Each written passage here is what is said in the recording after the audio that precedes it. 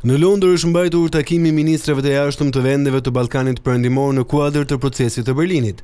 Çështjet kyçe që u trajtuan gjatë takimit kishin të bënin me perspektivën europiane të Ballkanit Perëndimor, rritjen e sigurisë dhe stabilitetit të rajonit, adresimin e sfidave të përbashkëta të sigurisë, si dhe forcimin e angazhimeve të vendeve të rajonit ndaj demokracisë, sundimit të ligjit, luftës kundër korrupsionit dhe krimit organizuar. Në këtë summit për herë të parë ne kemi një kombinim të elementeve që kanë lidhje me sigurinë, reformat në fushën e sundimit të së drejtës, me zhvillimin ekonomik të rajonit dhe me procesin e ndërlidhjes.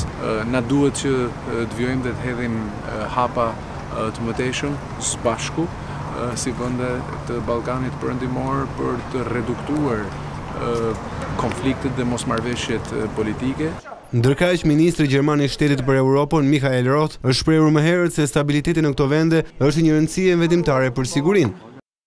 Jam i kënaqur për vazhdimin e fokusimit në mënyrë intensive në vendet e Ballkanit Perëndimor dhe këtë herë në kuadrin e procesit të Berlinit. Stabiliteti dhe zhvillimi i demokracisë në Shqipëri, Bosnjë dhe Hercegovinë, në Ish Republikën Jugoslave të Maqedonisë, në Kosovë dhe Serbi janë në interes si për Gjermaninë ashtu edhe për Europën dhe janë të një rëndësie vendimtare për sigurinë.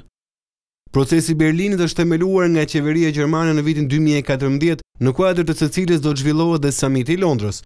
Në thelb, kjo ka të bëjë me përmirësimin e bashkëpunimit rajonal midis vendeve të rajonit, si dhe lidhjeve me Bashkimin Evropian, duke u fokusuar në infrastrukturën e transportit dhe energjisë, të rinj dhe ekonominë.